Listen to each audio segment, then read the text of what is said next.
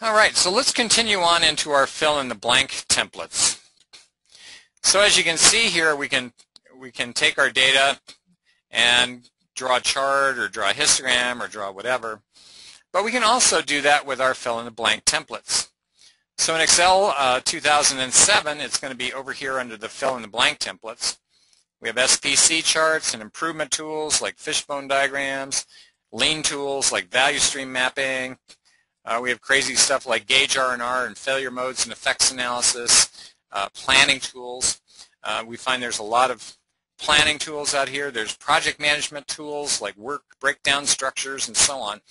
You'll notice there's just a truckload full of things out here, forms that are common to the Lean and Six Sigma process.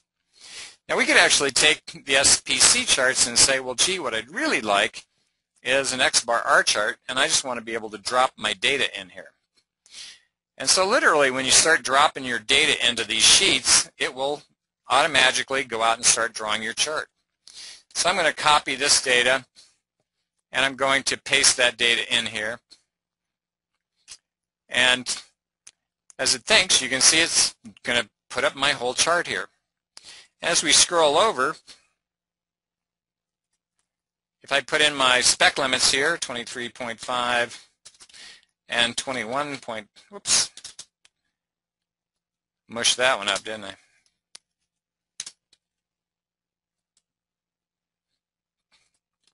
.5.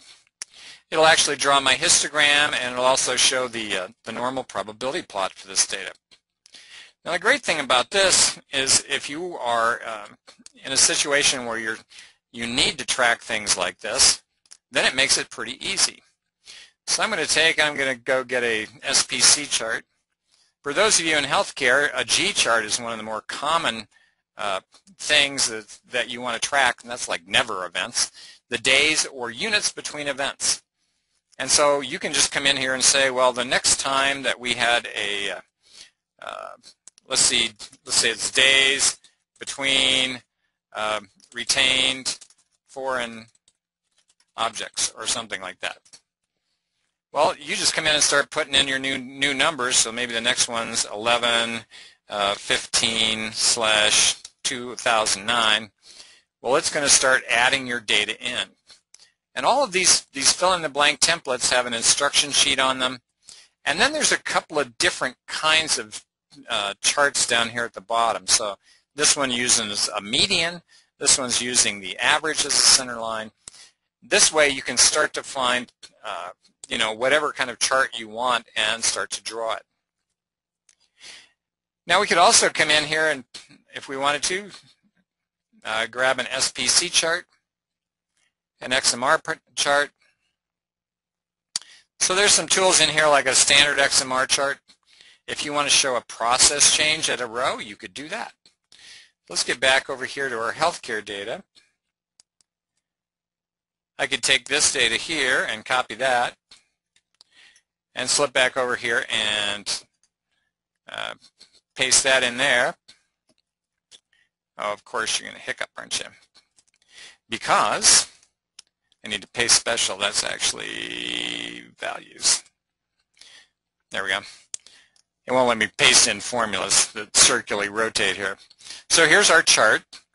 And so we can start to see the changes here, and it has the ability to show a process change at a row. So I'm not sure, I think that's probably row 24 or something like that.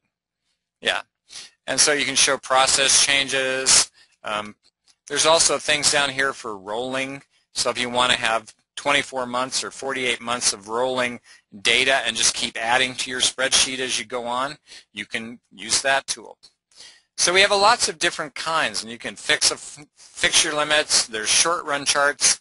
I don't make a macro for those because it's kind of rare for a lot of people to use those. So all of these fill-in-the-blank templates are kind of like little power tools. You can just start putting your numbers in and keep track of it. You don't have to rerun the chart every month. You can just add data to it, to a worksheet. Or you can actually go in and add data to your worksheet as well. So in the QI macros, we also have the ability, so if we wanted to, I could just add some data down here, and maybe it's 3.9 and 2.7 and 3.6 or something like that. Now literally I could come in here and say I want to add data to my control chart once I've created one, and I want to add 3 rows, and it'll add the next 3 data points to my chart. So we can do that as well. This is the sort of thing that you can do. Just keep being flexible and having fun with it. So those are a lot of different ways we can draw charts, and you will find that there are just a truckload full of different kinds of charts in here.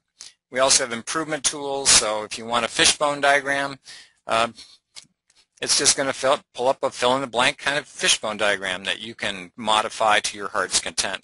A lot of people don't know that Excel will do this kind of stuff. And so even if we go over to Excel 2010, you could find the fishbone diagram in here, or if you need failure modes and effects analysis. There's actually so many different styles of failure modes and effects analysis. I created one for all of them. So there's a lot of these kinds of tools in here, so templates to fill things in. And we can actually come in here if you need a value stream map. You'll find that I have templates in here for the value stream map as well. And you can literally just copy one of these things and then take it and go over to another sheet and paste that in there. And it'll stick it in here, and we can move that around, connect it to things. So these are the kinds of things where you can then come in and adjust and modify and tweak to your heart's content. All right. And we have other things in here. There's the A3 report from Toyota. That's a shorthand kind of problem-solving thing. Lots of tools hiding out in the fill-in-the-blank templates.